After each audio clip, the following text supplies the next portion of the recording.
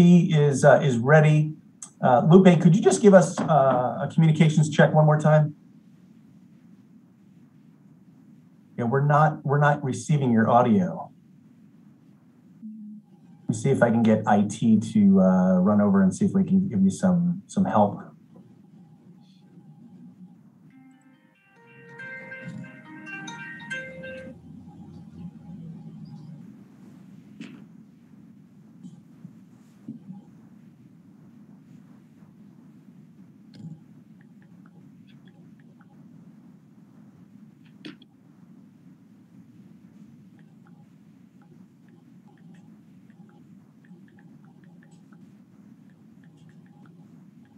All right, Lupe, IT is going to come over and see if they can provide some assistance to get your microphone working properly.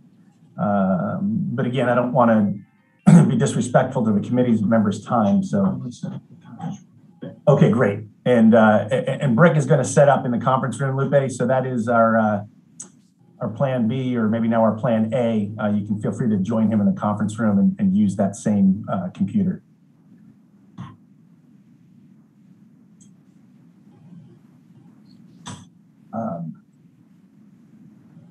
If the chair wishes to kick off the meeting, IT is ready to start recording and streaming, and we can do so. Okay, for the record, Dawn Taylor, Chair of the Measure U Oversight Committee. We're opening the meeting at 2:07 p.m. on December 3rd. Roll call, Diaz Conti. I don't think that person is here, right? No, I don't think so. Mendez? Present. Claris? Present. No, they could hear you at the beginning. Scrivener? Oh, you're lighting up there. That means Scrivener is present. Thank you. Taylor, present. Thank you, Chair. So we have a record of 4 members present, 1 absent, and I will also note that Curtis, I know you're attempting to help out Lupe. We can hear your voice, so that was working. Thank you for that. And once again, Lupe, the city manager has set up in a large conference room, so if you wish to join him there, if there's any ongoing issues with your audio, please feel free to do that. okay. Thank you. Apologies for the interruption.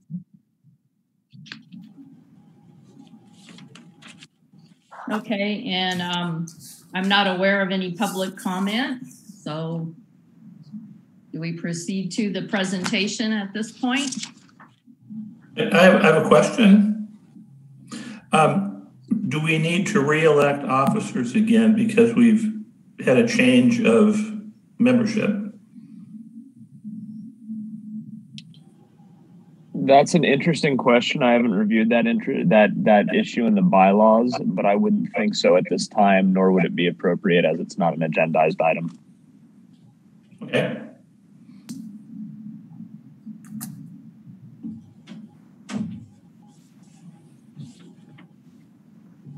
Okay, so is there any more comment from anybody present? I have a question. Are we going to be doing these quarterly? Like we had originally, Dawn, when we were on the panel? Were we doing it, every, quarterly, or is it going to be one time, once a year? I'm just curious. Madam Chair, if I may be able to put some context in the moving forward with the Measure U committee and how we intend to leverage your expertise and participation. I think, in the past, it took a while to get this rolling, and then it was somewhat infrequent, and it was pretty narrow scope. So what we've endeavored to do is preload quarterly meetings that coincide with HDL, and you'll meet Brett Plumley pretty soon, who is our liaison, who does our in-depth analysis of our tax collection, and also makes projections and forecasting around all of our revenue through tax, including Measure U. The other thing we've done in the past is we've not really assigned Measure U revenue to any of the allocations that were in the original resolution. There was there was 5 elements there. So in this past budget, we built a budget and we coded budget items that were consistent with what was part of a commitment in the Measure U resolution. Mm-hmm. And we're going to, again, marry those two things up, the expenses associated and identified and targeted against Measure U, but also marry that up with our quarterly tax reporting. Just keep in mind that every time we get these updates, it's for the quarter prior. So we'll still have 3 months that will not be, analyzed. And so that will change dramatically what we've done in the past. And we're going to preload these meetings so that committee members have some anticipation where they're going to be. I hope that addresses that question as well as maybe some others that committee members had. Okay, yeah, thank you. Brick, I do have a question because basically we had a formation meeting, we had a training meeting, and I think we had one actual meeting. Refresh my memory, Sharon. Right. It was we had the Brown Act meeting. Yeah. Mm-hmm. So we really haven't had an opportunity for any ongoing. I think we basically just did a training and formation. And everything's been scant because of COVID. So we're really starting fresh. And I believe Brick wasn't the city manager when we had our 2 initial meetings. Mm-hmm. So we've had Lupe's new. We've had a lot of turnover. And I assume Mr. Mendez replaced Donna Breeze. Mm-hmm. Yeah, and that's a great point, Madam Chair. The turnover of 2 council members means that we have to have 2 nominations, and that took a significant amount of time. And then the training, coordination of the training and those type of things really, I guess, extended that timeline by which we would have a quorum and everybody on board ready to go. So, that's something we're going to, and we have another election coming up, and there's potential for new council members and new appointees. But, with that lesson learned, we're going to put some emphasis on how we accelerate that should council members be replaced and obviously their appointees replaced. Okay. And I do like that you've put in the accounting system a project coding so that when we look at the accounting reports, we know what's tied and matched basically. And it looks like you're carrying forward the excess that wasn't budgeted into next year to fund more projects next year. So that looks like a good thing. Mm-hmm. But again, Mr. Connors, this is the first actual operating meeting that we've had because it's been such a long time. We basically only did training. So I really don't even know, except for following the agenda, what we're going to be doing going forward. You're going to have to lead us. Yes. Oh, yes, of course. And are we able to go over the expenditures and go and just kind of talk about, Measure U projects in progress, the things that have already been done? Because it was my understanding that we were going to be a part of that process before things were done. You were going to, and so things have changed, like Don said. Yeah, the only distinction is that this is an oversight committee. You're just validating that the funds are used according to the commitments that were made specific to the resolution. The actual the project status and those type of things are not necessarily within the purview of the oversight committee. It's more of that they're used appropriately for the right things. Generally speaking, though, I can and will comment on the status of those projects as they're being executed, because we do, especially the capital projects, a lot of the items that were coded are personnel, additional employees and so, there's not really much to report. So on the capital projects, we can certainly do that. Mm-hmm. Okay. Can I ask a question? So in terms of our meetings going forward, I wasn't really clear what you said.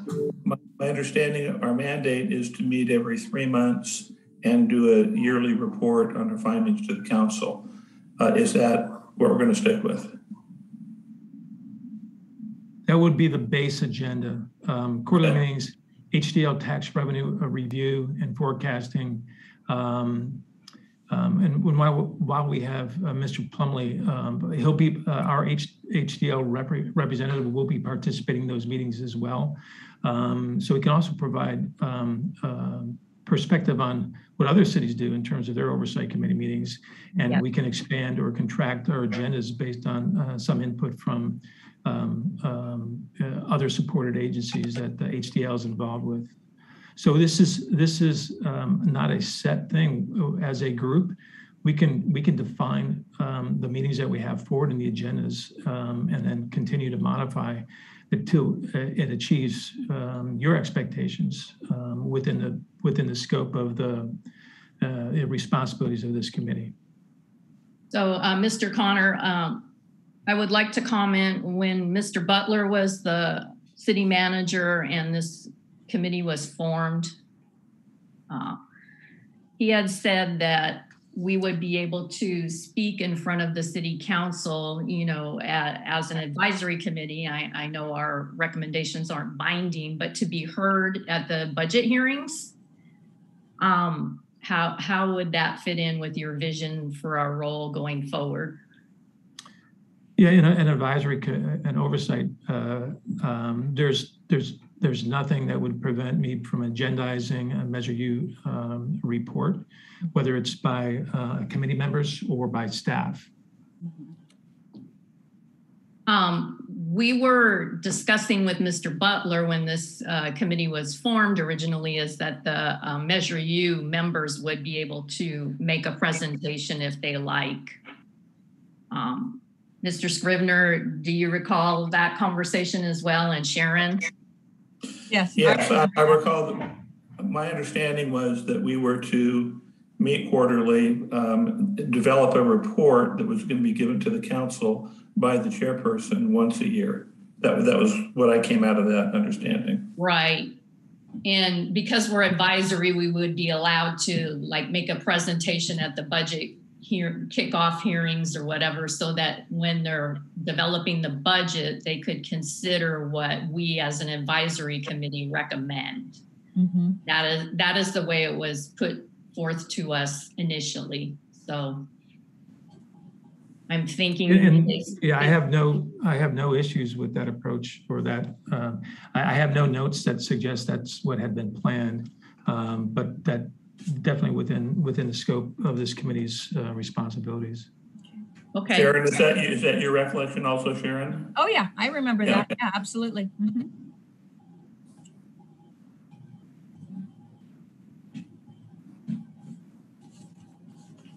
Okay, so that was just what I wanted to make sure Mr. Connor knew going forward, because again, we really, because of COVID, we haven't really had a chance to have any kind of ongoing meeting. We basically just had formation meetings, and we wanted to convey to you, Mr. Connor, that that's what we were told would be our role. And I believe Sharon and Mr. Scrivener and myself, that's what we would like to do, at least for the first year. I don't recall, when are your budget hearings?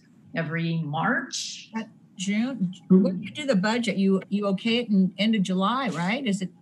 Right. Yeah, so our budget is a 2-year budget. So those meetings occurred in July and August of this year past.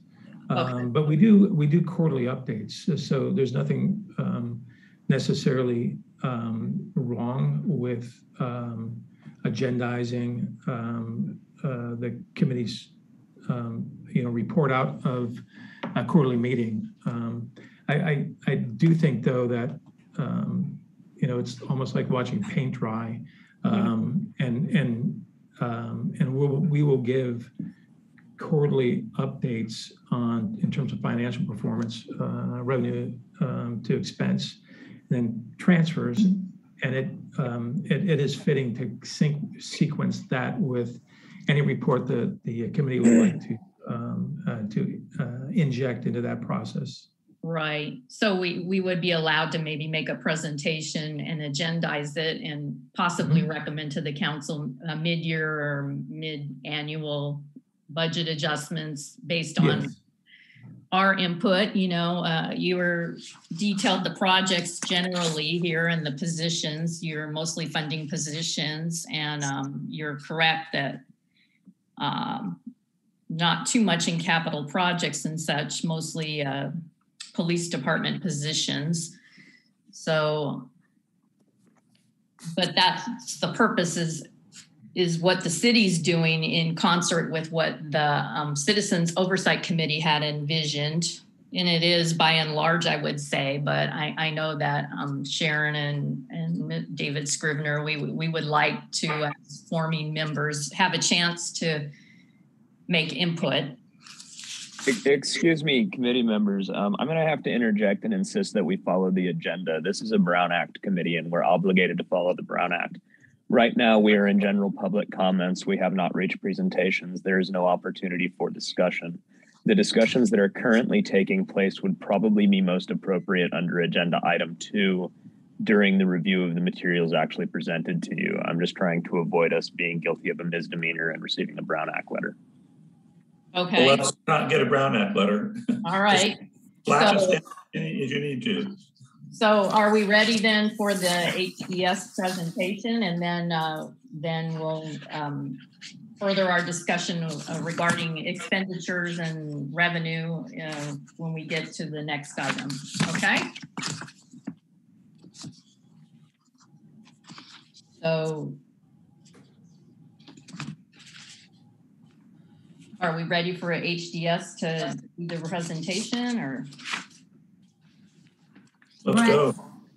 Brett, do you want to start sharing your screen? Sure, I will do that. I just want to just quickly introduce myself, and I do that in the presentation as well. But I met 3 of you, ironically, about a year and a half ago. I participated, or I went with Lloyd DeLamas, and he made a presentation to your oversight committee. And I've been with HDL a little more than 2 years now. So here I am, full circle back and meeting with all of you again, and new members as well, a new city manager, new finance director. And I'm happy that I can participate and share information with you today. So let me share my screen and bring up the PowerPoint. Can you see that? And everyone see that okay? Yes. Okay. Yes. Do it as a slideshow. Okay, here we go. So this is we're presenting to, and I understand this is the Measure U Oversight Committee, and I have information included to give you today on historical information on Measure W, because it's related, very related, and we will go through that, and I'll take any questions that you have as we go through the presentation. And I'm Brett Plumley, and I've previously worked in the public sector for over 35 years. I worked in 7 different cities. I was city manager. I retired 2 years ago, a little more than 2 years ago, city of Los Alamitos. I was city manager there for 6 years. I was city manager in La Puente before that for 2.5 years. And I also worked in La Quinta, El Segundo, Rolling Hills Estates, also La Mirada and Costa Mesa. So I have always been on the client side of cities working with HDL, as you are doing now. I'm on this side as a consultant. So I always wanted to go work with HDL at the tail end of my municipal career.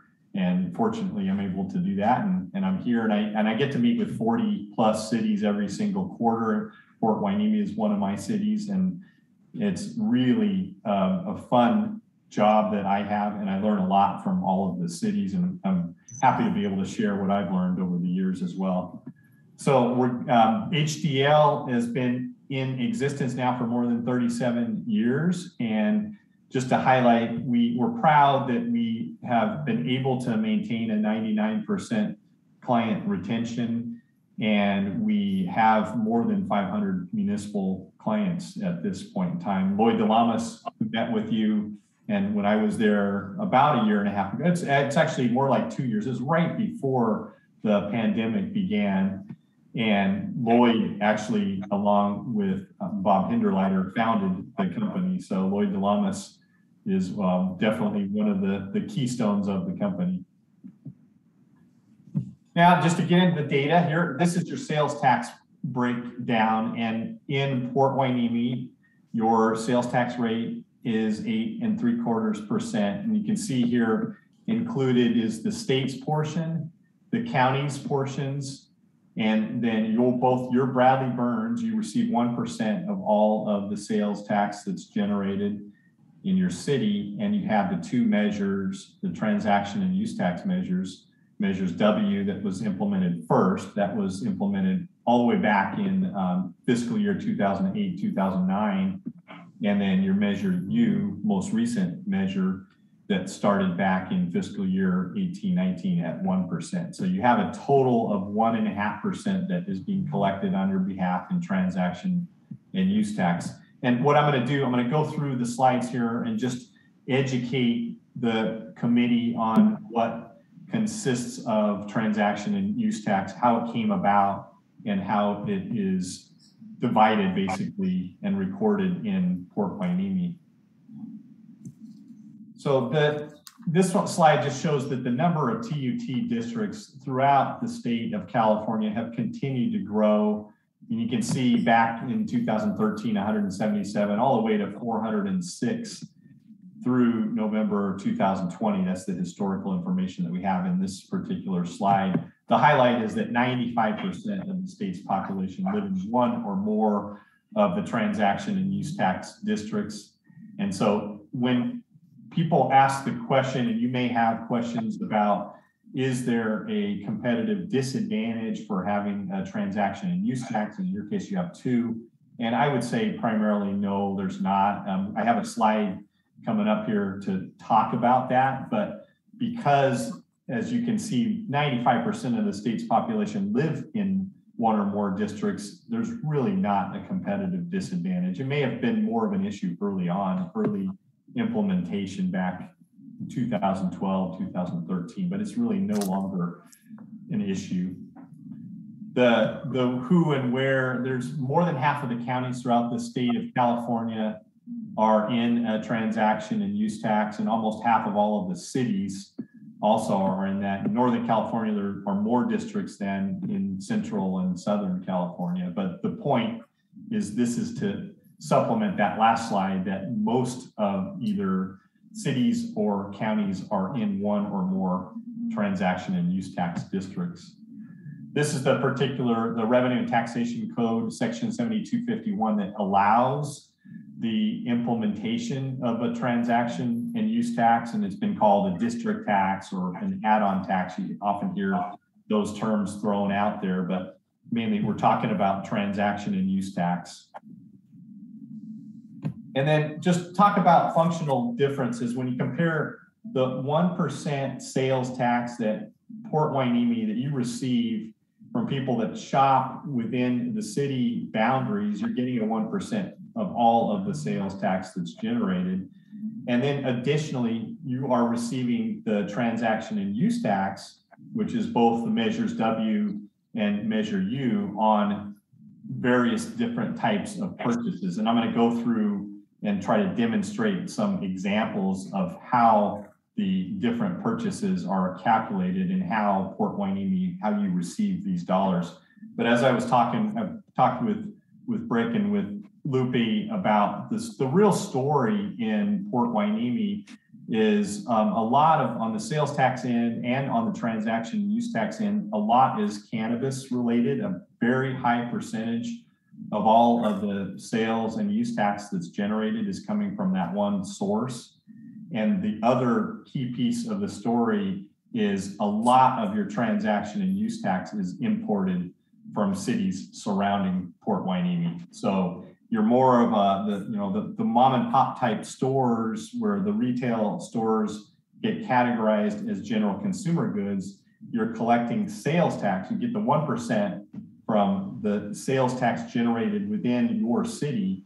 And then additionally, you're receiving transaction and use tax on both measure U and measure W from outside of the city. So you have some pretty big cities surrounding you, and your residents are shopping there, and you're benefiting from the transaction and use tax that you received, 1.5%. When we're looking at the 7 different major industry groups, and that's how we at HDL analyze and forecast your sales tax and your transaction and use tax. The main difference is to highlight here between the Bradley Burns and other types of retailers, you get primarily one-for-one transaction tax, one equal to your Bradley Burns, that 1% you receive from grocery stores, from restaurants, and from gas stations. It's a one-for-one. Where you're receiving more than 100% are in the different sectors and industry groups like autos and transportation, general consumer goods, business and industry, and you're getting some dollars also from petroleum type products.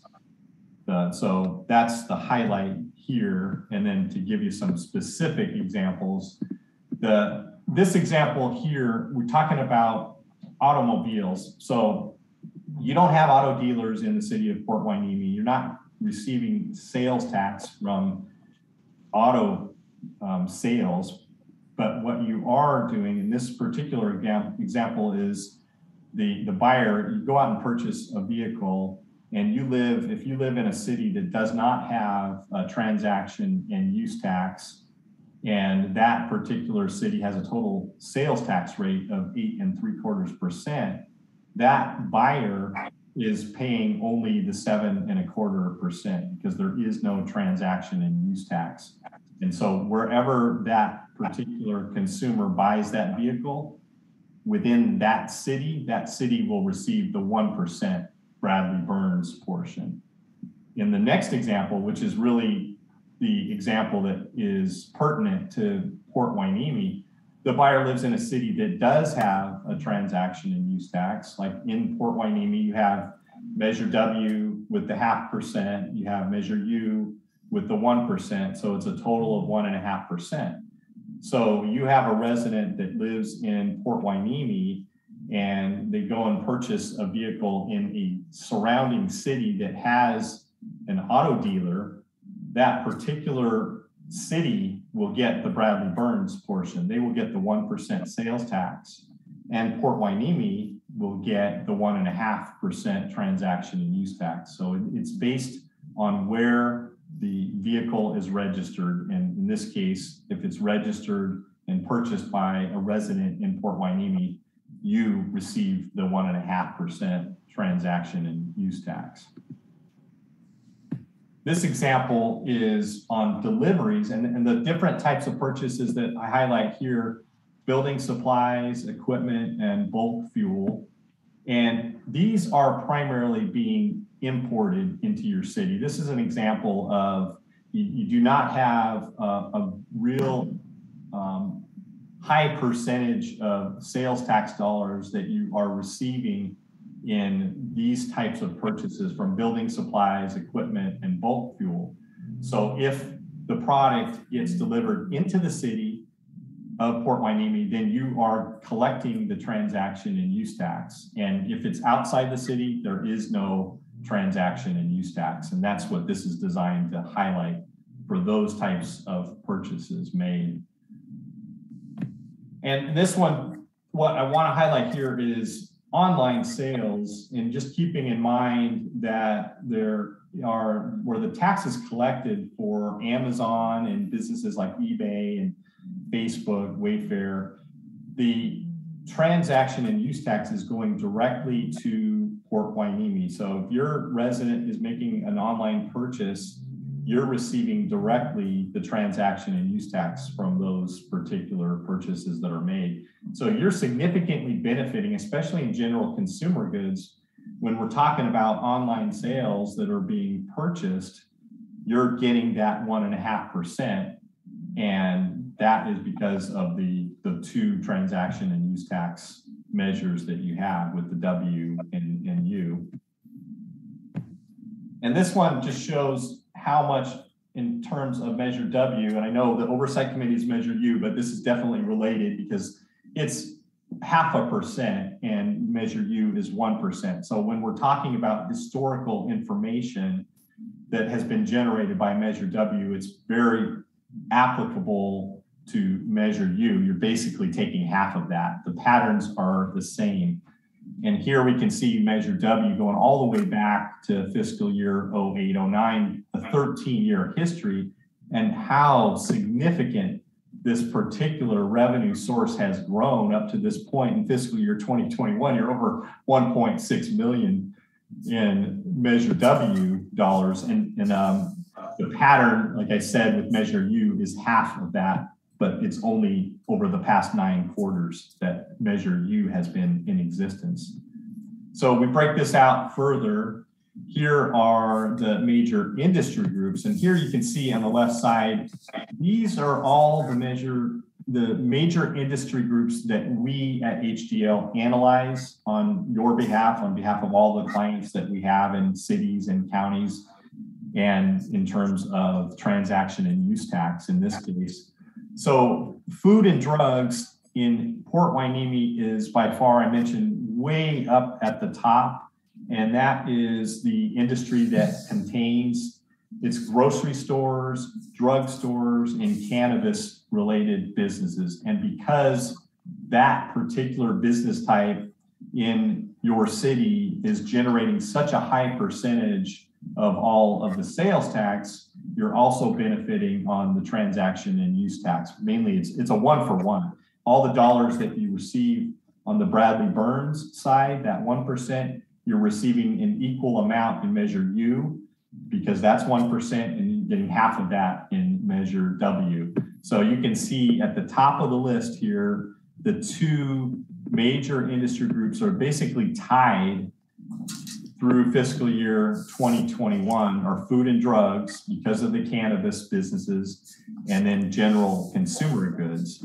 And general consumer goods is so solid because of a combination. I mentioned you're importing dollars from your residents making purchases outside of the city of Port Hueneme, and you're receiving from the online sales that are made in that particular sector, the transaction and use tax. And that growth has, you can see the chart here, both in terms of really strong growth in food and drugs, starting back in fiscal year 17-18. And that's because the cannabis programs were implemented in your city at that time. So that is the really steep incline at that point. And then general consumer goods, really almost equally strong incline that took place starting at the end primarily of calendar year 2019. And that's when there was a Wayfair decision, and AB 147 was the legislation that implemented the Wayfair decision, and cities began collecting use tax and sales tax on out-of-state retailers and third-party retailers. And that was AB 147. So that's really accounting for a permanent growth, and both in the pool dollars that you receive, but also in transaction and use tax dollars that you're receiving right here. So the 2 are right up at the top of the list, your food and drugs and general consumer goods, and really driving the overall story when we're talking about sales tax and transaction tax. Here, just a further drill down. So we look at the 7 major industry groups in the previous slide, and these are all of the business types within Port Hueneme.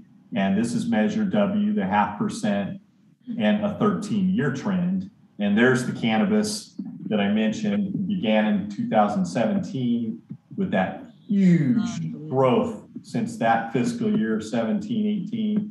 And then with I also mentioned the Wayfair decision is the other party responsible for the significant increase, especially in your general merchandise, which is within your general consumer goods category, and really strong growth that took place. And that started at the end of calendar year 2019. And these trends are, you'll see in a moment, the next few slides are very comparable when we start looking at Measure U. So here, Measure U, it's really, it becomes easier to tell the story and compare to the Bradley Burns because you are receiving a 1% and that's equal to the Bradley Burns amount. So you get 1% on the Bradley Burns in sales tax, and you get 1% from Measure U, and that is equal amounts. And so what we can see at the top, we have the 9-quarter history going all the way back to the second quarter of 19, and the same pattern that I just showed you with Measure W can be seen with Measure U, with food and drugs and general consumer goods right up at the top. Food and drugs, you're receiving basically 1-for-1. You get 1% of the Bradley Burns, you get an equal amount with the food and drugs. Restaurants and hotels, which is this green line here, you're also getting a 1-for-1. So it's not only your residents, but anyone else that comes into Port Hueneme, they eat at your restaurant, that particular consumer is going to pay the 1% for the Bradley Burns. So you're going to receive that 1% on the sales tax, and you're going to get the 1.5% in transaction and use tax. And when we look specifically at Measure U, which is your oversight committee, that's really 1-for-1. It's 1% Bradley Burns, it's 1% Measure U, equal amounts for the restaurants, equal amounts for the food and drugs, and most of the other business major industry groups are imported in. So you're getting a significantly higher percentage in transaction and use tax in most of the major industry groups than you are on the Bradley Burns. So this is, in the case of Port Hueneme, a really significant benefit from having that transaction and use tax, because in most cases you're receiving significantly more than 100% of your Bradley Burns amount.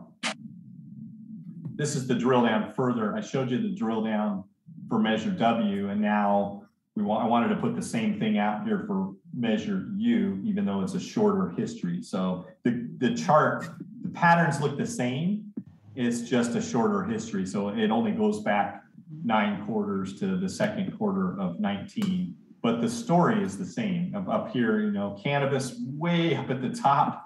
And again, that's the same amount that we were looking at for on the sales tax side. You're receiving the same amount of the 1% coming from Bradley Burns as you are the 1% Measure U. And it's cannabis started in 2017, and then the Wayfair decision, which had the Marketplace Facilitators Act and the collection of transaction tax and use tax from out-of-state retailers and third-party retailers that began back at the end of 2019. And that pattern is the same as it is for Measure W. So here, this one demonstrates, I'm talking about the 1-for-1. And here you can really see it. And there's the food and drugs, which is your top sector. And you're getting exactly the same amount in the 1% Bradley Burns as you are from Measure U. And the same thing you can see here with restaurants and hotels. It's a 1-for-1.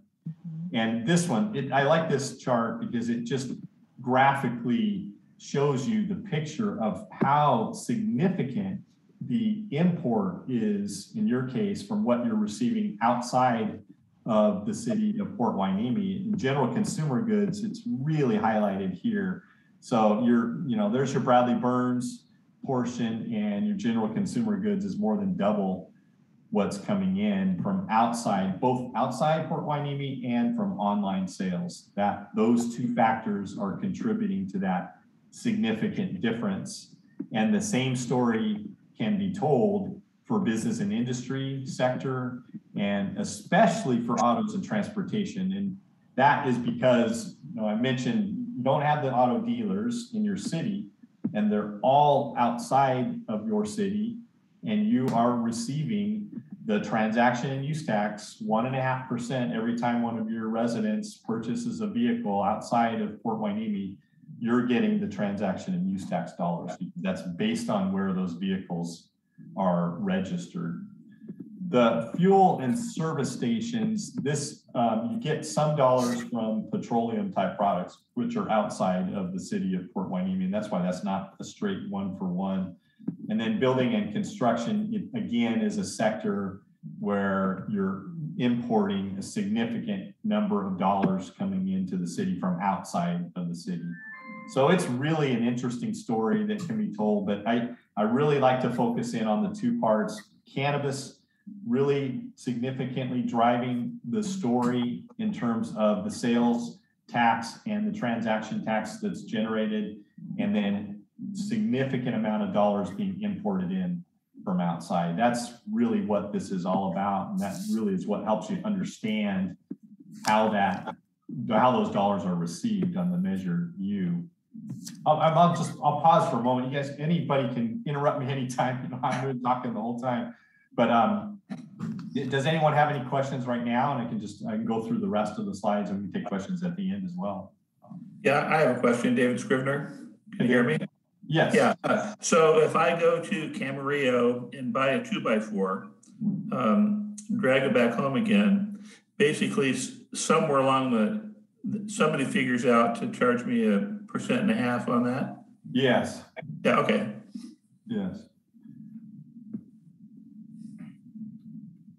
Okay. I noticed on some of the slides that you had underneath, like if we want to go back, it would say count, yeah, like count 16, count 94. What does that mean? Those are the number of businesses in that particular, in this case, that business type. Oh, so the okay. number of businesses.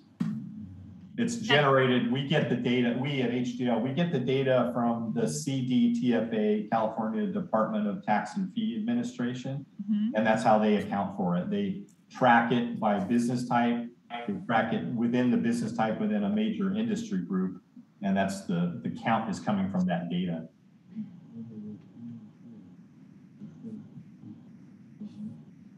Thank you.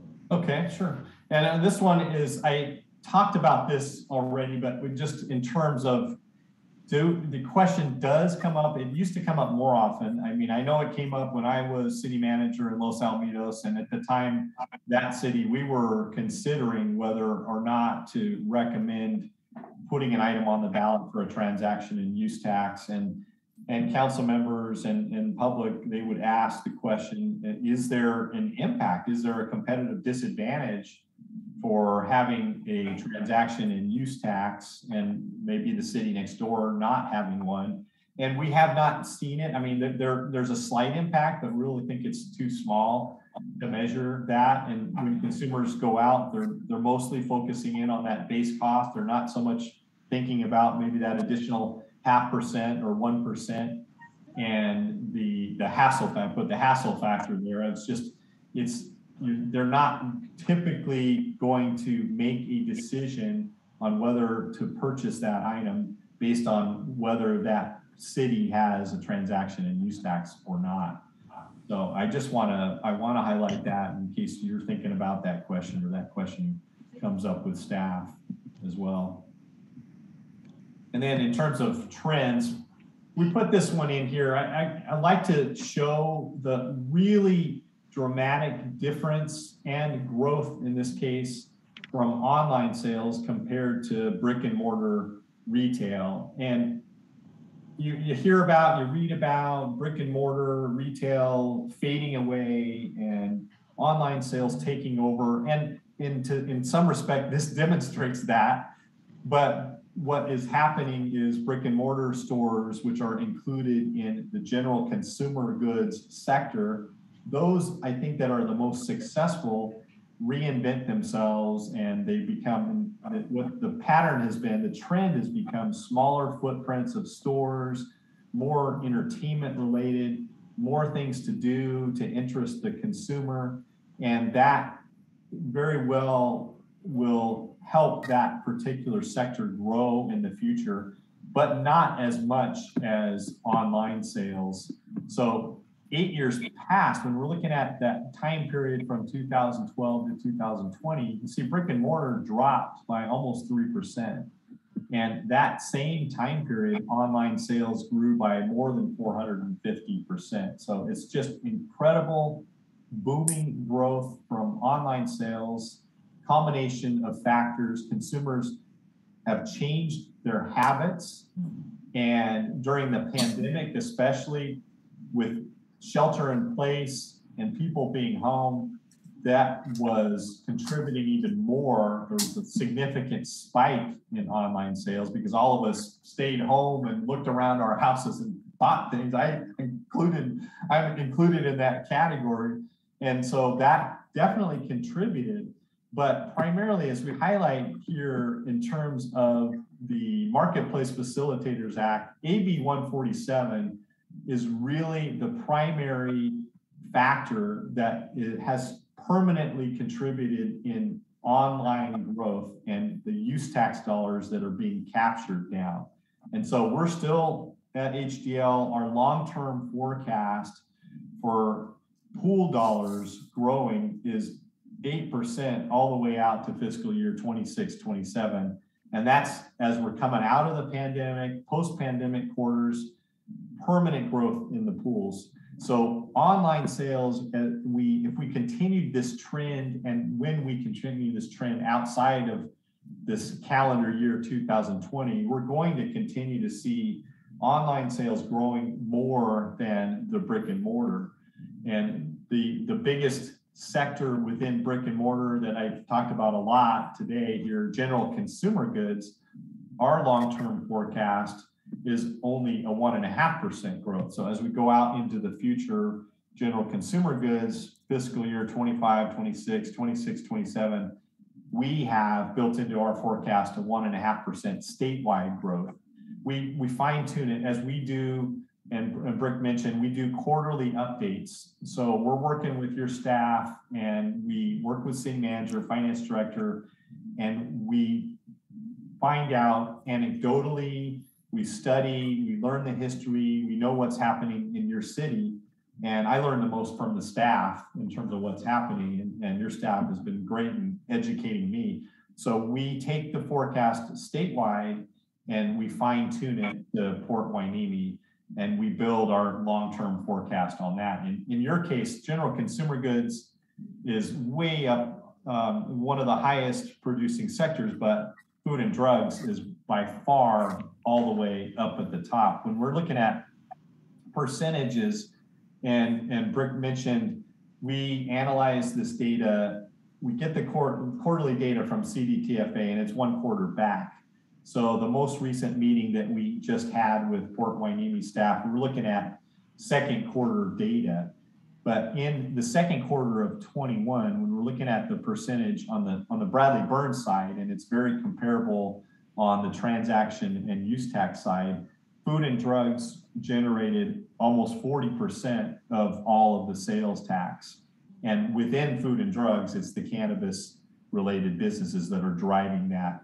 So that's, I keep going back to that big part of the story, but the second biggest sector in Port Hueneme is restaurants and hotels. And that generated about 1/5 of all of the sales tax in the quarter. So it also is a very significant contributor to the sales tax and the transaction and use tax base in Port Hueneme. And that's the way we analyze it. We start at the state level. We look at all the major industry groups that I've shown you today. We look at all the business types within those major industry groups, and then we drill down to your particular city. We find out what's happening and we tell the story. You want to be able to tell the story of the biggest percentage that's being generated. So that's the presentation that I have and the overview that I have on your transaction use tax. Measure U, Measure W, and I'll take any other questions that you might have right now.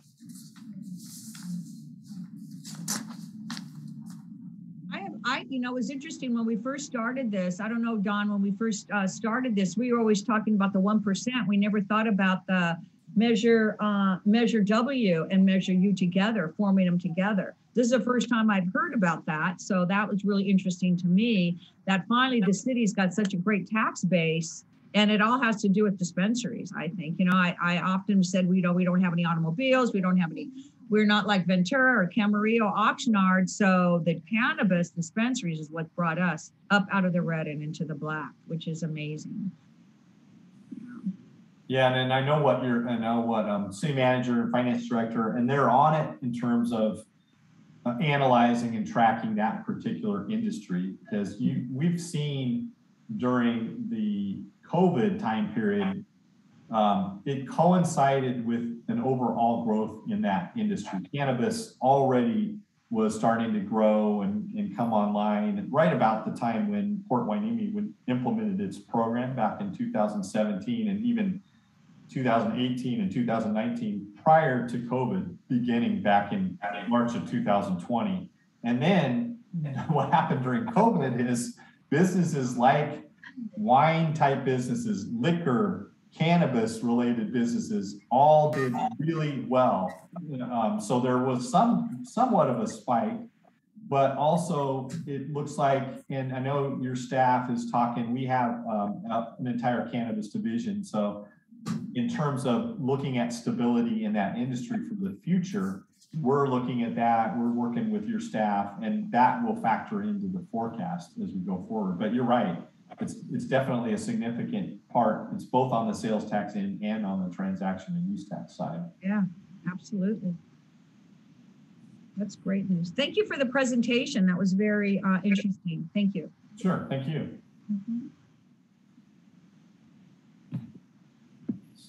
Cool, I'll stop sharing. Okay. And I'll hand it back to the chair. Okay, so if there's any more questions from the members, committee members, going once, twice, I guess you need to vote on the receiving and filing your presentation.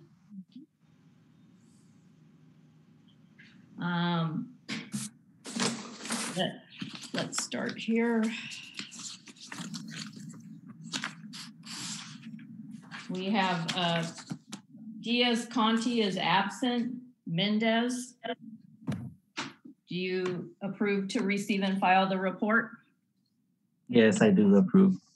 Thank you. Claris? I approve. Scrivener? Yes. Taylor? Yes.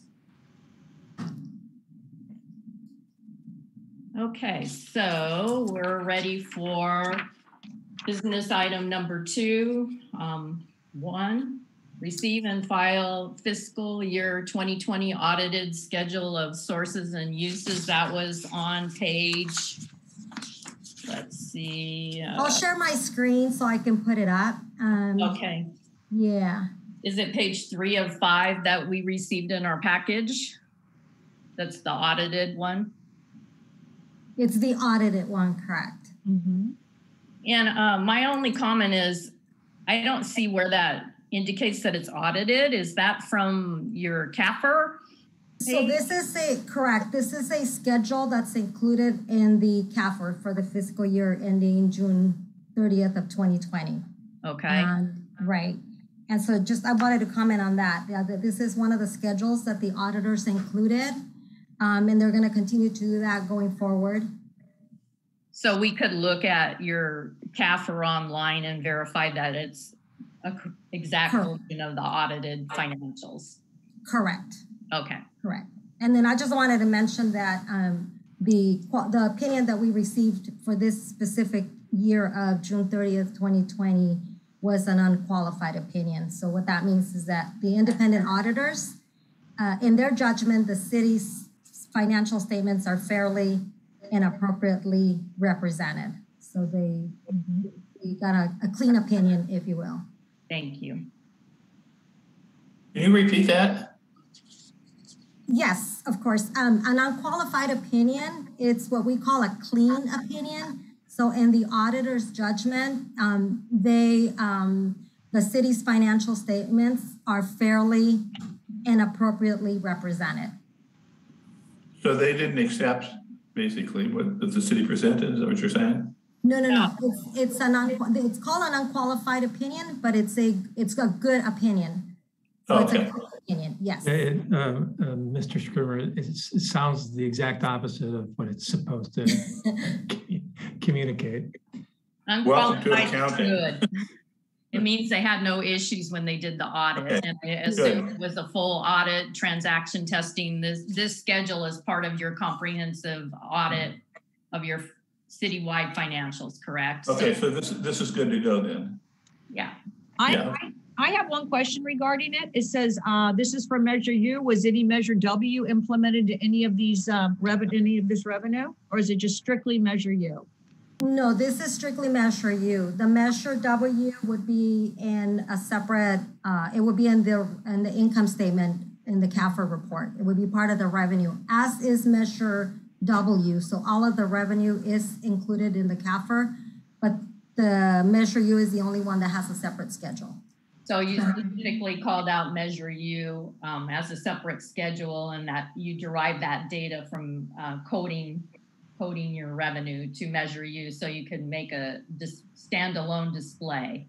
Correct. But the other Measure W and Prop 172 and all that, that's embedded in your general revenue, and it's doesn't have a separate schedule, is what you're saying. It doesn't have a separate schedule. Correct. Madam Chair, this is the city manager. Could I ask or indulge you to allow the city attorney to put the scope specific to Measure U in this committee, just so that for new members, especially, so that we understand what the mission of this committee is?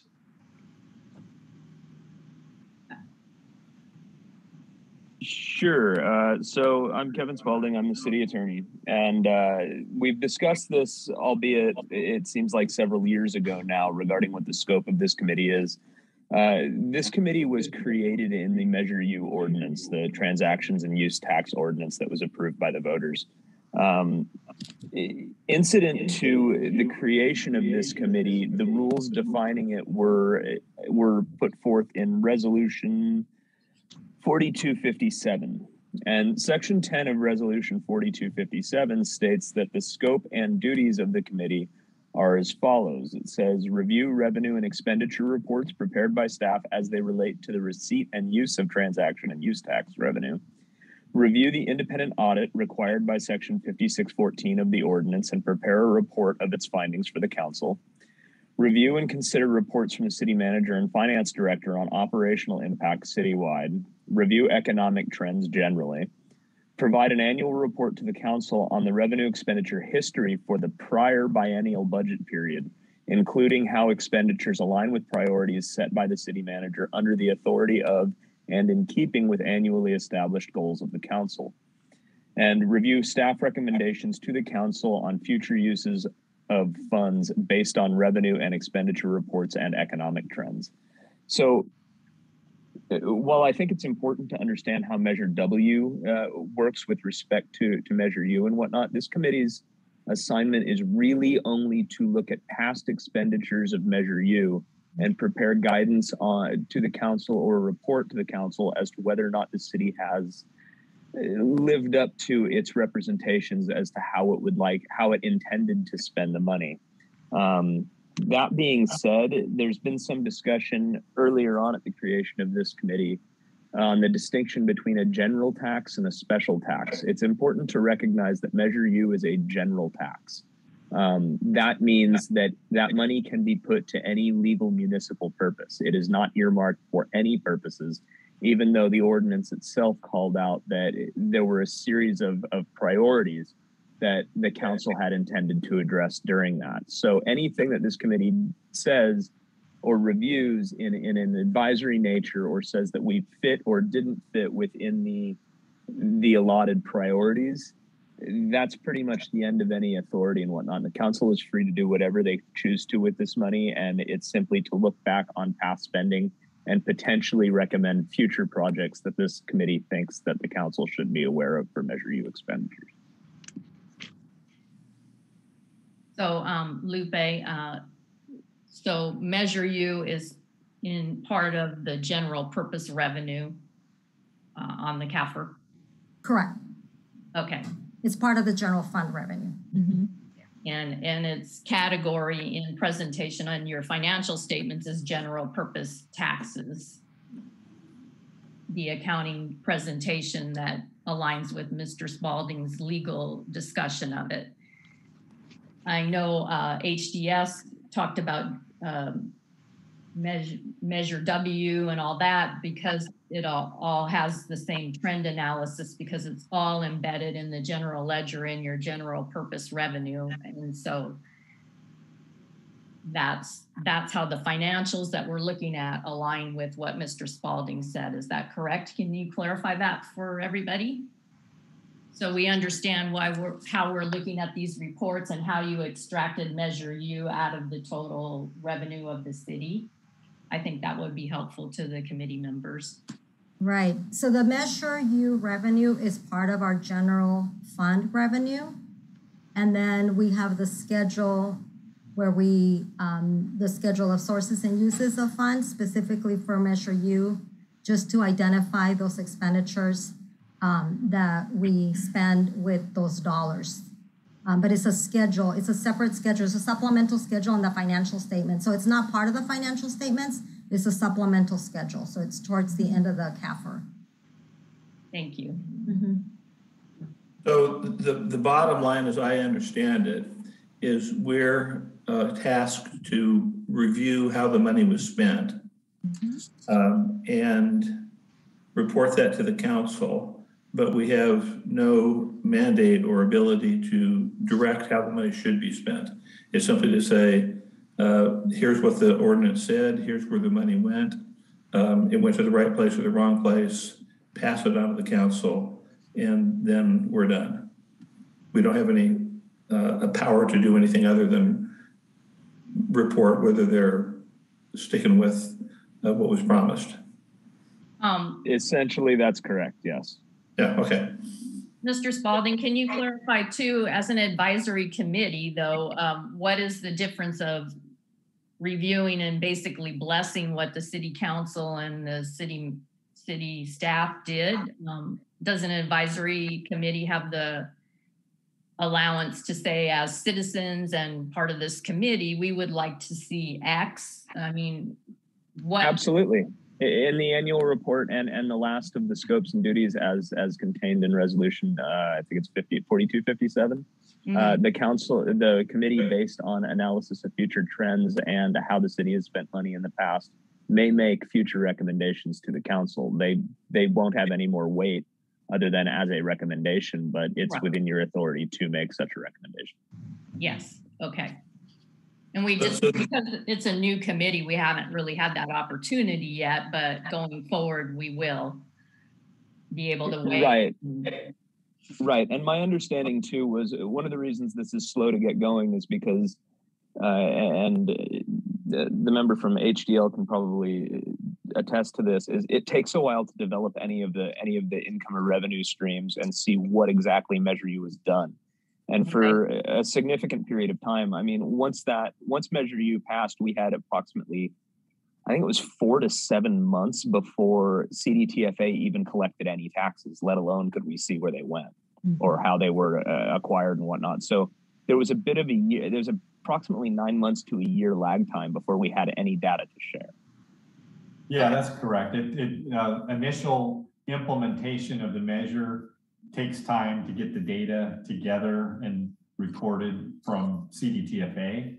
And so there is that delay. And then in this case, what I've seen is cities with long-term measures, transaction and use tax measures, over time in several years, you see a very comparable pattern in all of the different major industry groups. The spending patterns are very comparable, but this one, not only is it relatively new, going back only 9 quarters, but you had COVID happening during the same time period. So there's definitely a benefit to, I think, having waited to now having this snapshot in time. It's a good time period for your committee to reconvene, I think.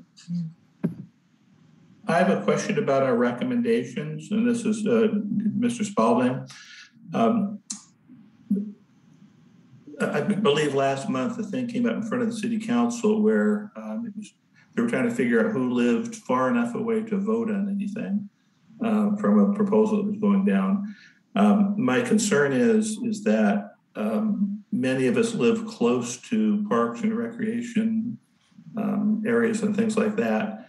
And I guess I need to know what we're able to comment on in our official capacity in terms of recommendations. Right, you're referring to the real property materiality standards and Political Reform Act regulations. Did you receive my email response to you yesterday, I believe? I didn't get it. I know I sent something in to Christy to send to you because I couldn't find your contact information, so I didn't get it back. Okay, I had responded to you yesterday afternoon. Let me know if you received that. I can put something together for the rest of the committee. But given the fact that this is an advisory committee and the types of things that this committee is going to be discussing, it's very unlikely we're going to encounter that specific Political Reform Act prohibition. Okay. Essentially, the real property material interest standards and whatnot apply whenever you're making a decision that would change the nature, character, or market value of the official's parcel or affect a property in close proximity to that parcel. So where we really start to see this is we see this in like rezoning and whatnot, where it might increase the economic benefit of the official's parcel if, let's say, it could be, you know, an ADU could be built on it and increase its rental value. Things of that nature, or change in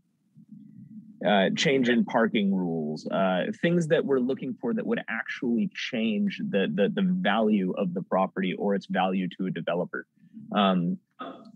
Given the fact that much of what Measure U is focused on is broad, kind of citywide measures, the likelihood that we're talking about something so specific that it would have any measurable effect on an official's property value to rise to the level of a material conflict of interest is unlikely. However, it is possible. Miranda Park comes to mind because that seems to be a very highly debated area within the city. Same with Volker. It's entirely possible this committee could have discussions and make recommendations that are very specific to, let's say, Volker or Miranda. If that were the case, committee members who live less than 500 feet and potentially even less than 1,000 feet from that park could have to consider recusing themselves based on the nature of what's being suggested.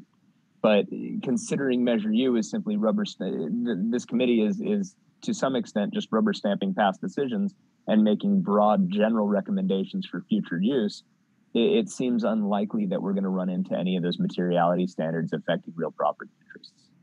Okay, so for example, using that, I live next to Miranda Park and I have a property over next to Volker. So it sounds like if I was wanting to advocate for bathrooms at Volker Park or fixing the fields at Miranda Park, that's something I shouldn't do, right? Right. That is something that you should not use your position to advocate for or against. That being said, nothing would prevent you from advocating for things that are generally applicable, like increased park amenities citywide. Okay, got it. Okay, so I need to stay out of anything within 500 feet of my home. Okay, because I 500 people live at the beach, and it's like this gets tricky. Right, and we also need to consider that the nature and quality of the action would have to be something that has a reasonably foreseeable effect on market value or the highest and best use of a property. Okay. So lighting or bathrooms, does a bathroom at Volker Park increase the market value of your house? Is it reasonably foreseeable? And the problem that we get into with the Political Reform Act, and I'll give a couple of admonishments.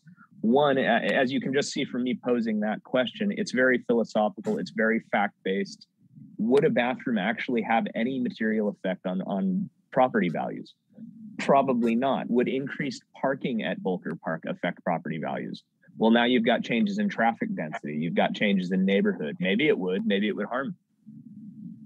And so the thing is that when we start looking at the specific factual circumstances that surround a conflicts analysis, they get really fact sensitive. The other thing that I have to caution you against is that there is a defense called, reliance upon advice of counsel. It's important to note that I represent the city and I represent this body as an organization within the city. I have zero attorney-client relationship with any of the members of this body or with individual council members.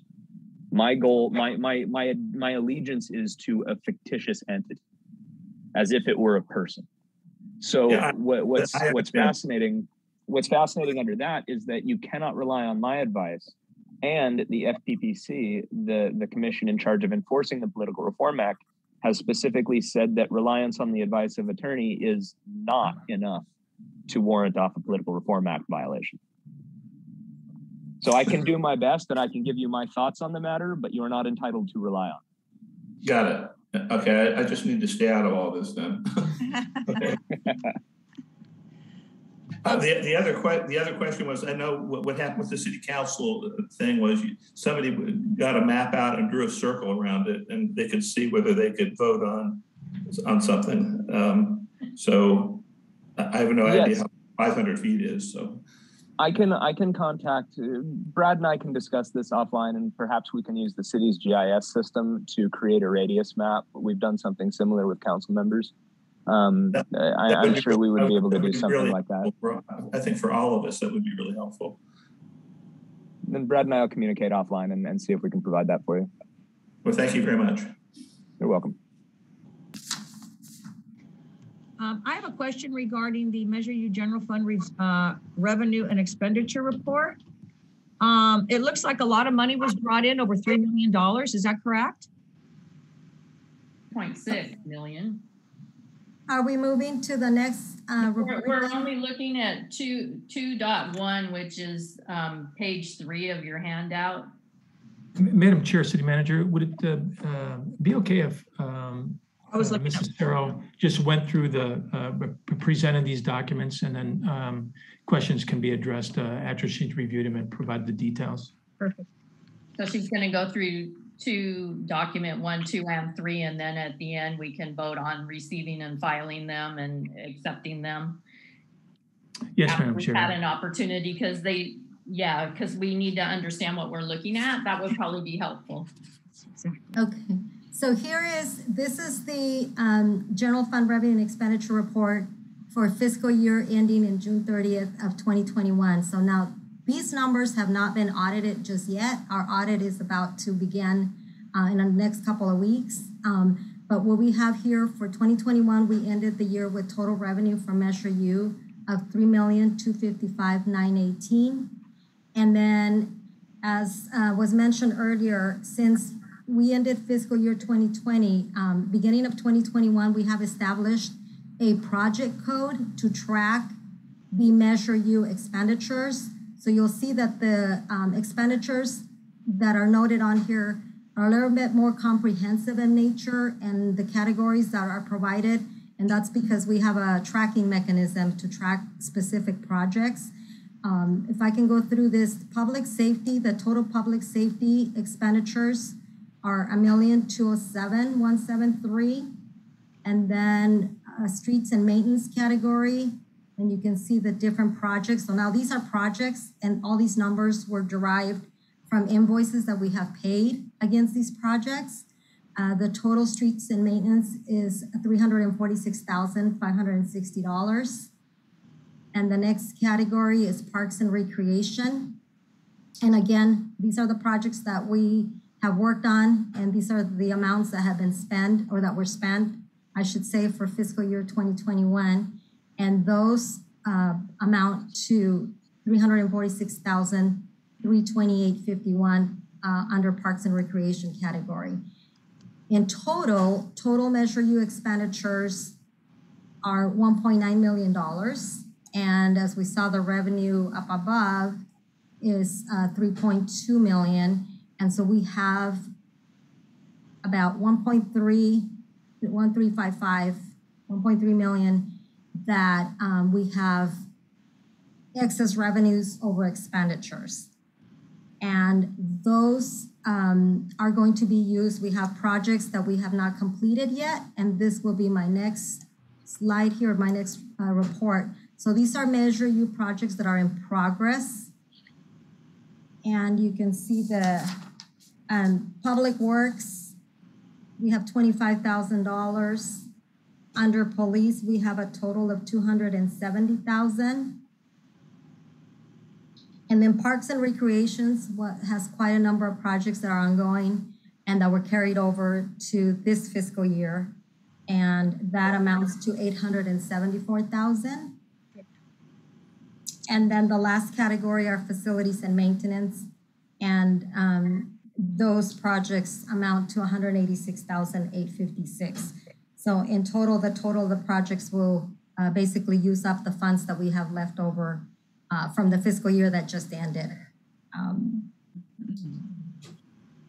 And again, we're tracking these projects, each one. You can see that the projects now have a project number, and they also have a project code of Measure U. So we know exactly how much is being spent on each project. Can I ask a question? Sure. What is a CAD enterprise system under police? Is that some software situation, or do you know what that is?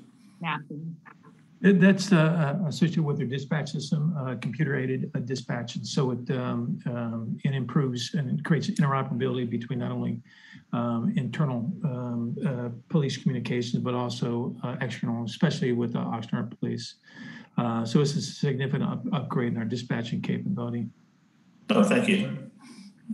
And Madam Chair, City Manager Connors, if I may just add one more comment associated with this particular batch of information. All the projects in here were part of a 2021 CIP program, and that program was under executed for a variety of different reasons. So all of these projects were moved or carried forward into the current 2-year budget, and that's why we've retained them as Measure U expenditures.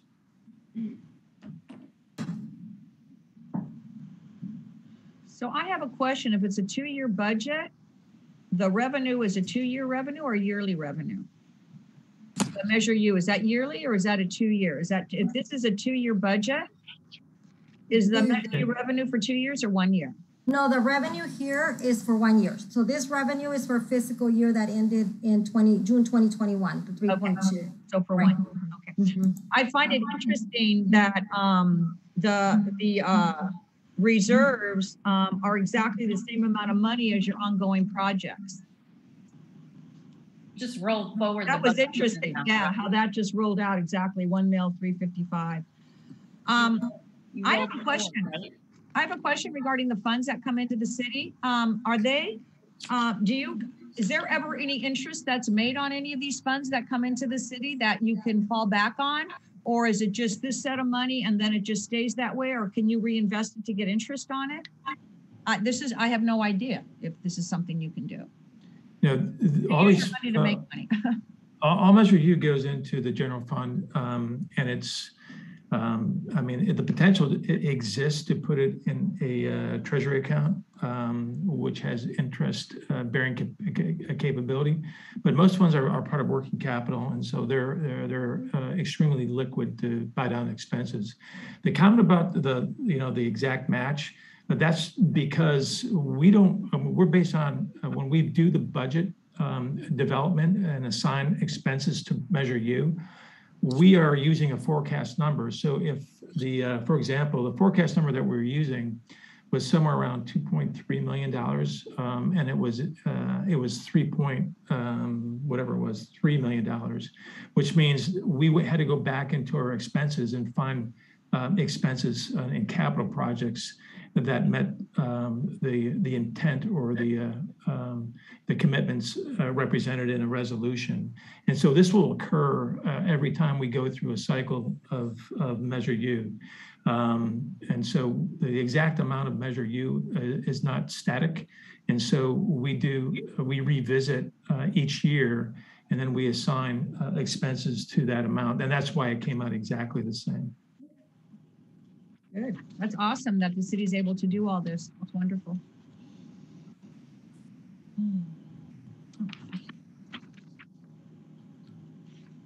Any other questions?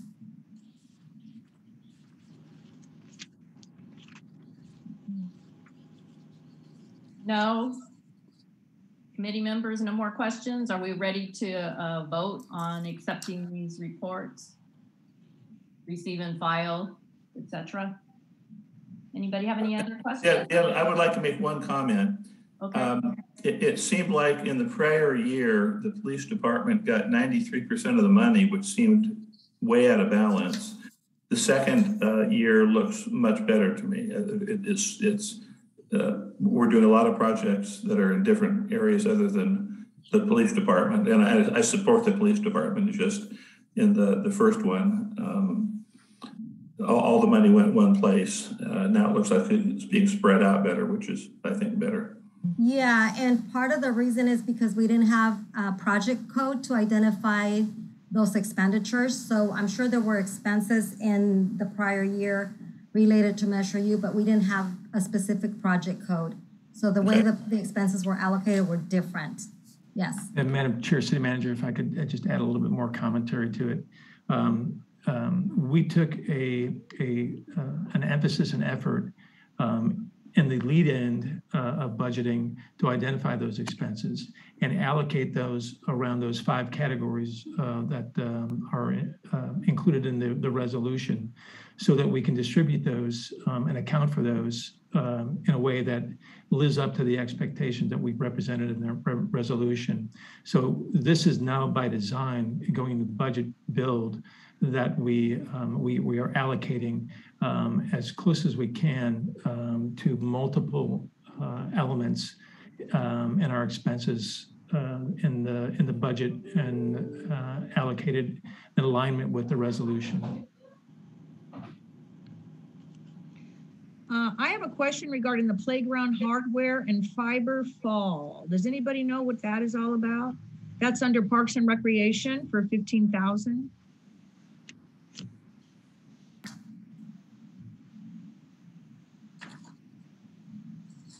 I'm sorry, Sharon, can you ask that question one more time? Yeah, under Parks and Recreation, you have playground hardware and fiber fall for $15,393. Just what was that? New playground equipment? Just curious to what it was. Yeah, it's both replacement parts in the playground equipment, and then the fiber fall is a reference to the surfacing material that gets replaced annually underneath for fall protection. I see. That's what. Okay, cool. Good. Beautiful. Thank you.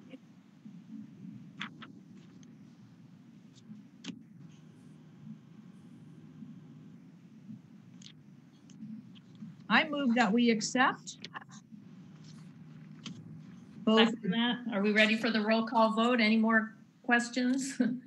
Going once. I hear a motion from one of the members. Is there a second? I second it. David Scrivener seconds. Okay. I agree as well. Do a roll call vote. So Member Diaz-Conte is still absent for the record. Member Mendez. I accept it. Member Claris. I accept it. Vice Chair Scrivener. Yes. And Chair Taylor. Accepted. Motion passes unanimously. Perfect. Great. Well, I, for one, am very excited that we finally got together. Looking forward to continuing this with everybody. Are we going to schedule our next meeting, or are we going to wait to the beginning of the year? What do you think, Dawn? I defer to the city manager and the finance committee chair because I'm not sure what the city's timetable going forward. I know Mr. Connor said we were going to meet quarterly. It will probably be nice to schedule it now, but What I can do is I can send some dates. I'll coordinate with HDL and I can schedule dates after we have the presentation from HDL so that it coincides with the press. So we have the information from them, and I can send a couple of dates to all of you if that works. okay. If I may, Madam Chair, we do an annual master calendar for council meetings. We'll also do one for City Advisory Commission, so we have hard dates every quarter, as well as Measure U. So those dates will be part of a package that will present to council. And the dates for the Measure U will be reflective of our usual HDL updates. So those things are timed in sequence so that we have the latest information up to at least one previous quarter's currency. Okay, that would be very helpful to have a ongoing calendar that aligns with the city council.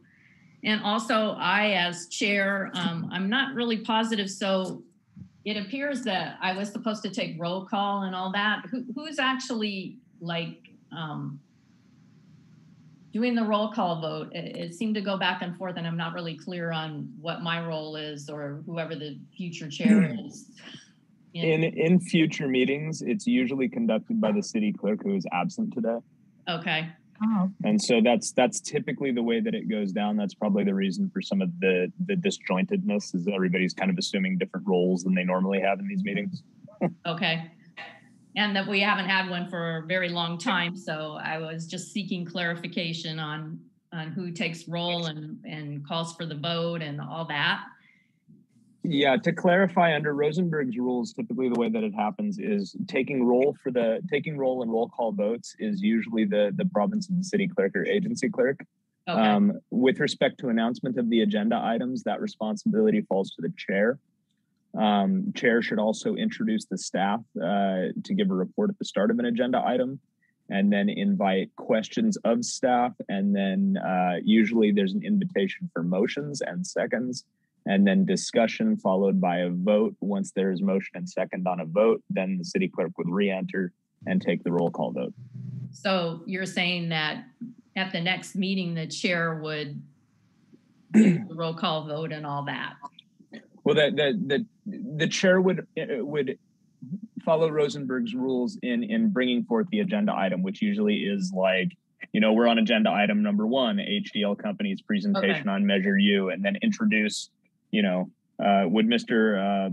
Wood Yamas, give the presentation. Obviously, we didn't have him at the moment, but that's similar to how it happens. And then it's mainly controlling the flow of discussion. So it's first we hear from staff, then committee members get to ask comments of staff, followed by, usually, in my opinion, it should be followed by a motion. Do I have any motions? And then once you have motions and seconds, then the committee members may discuss amongst themselves, weigh the pros and cons of whatever motions. And then when it's time to have a roll call vote, the city clerk will start with the latest motion on the table and move backwards as appropriate. Okay. And then as far as developing the agenda, city staff does that because we just basically got it and, didn't have any input on this particular one. I assume it's that way going forward.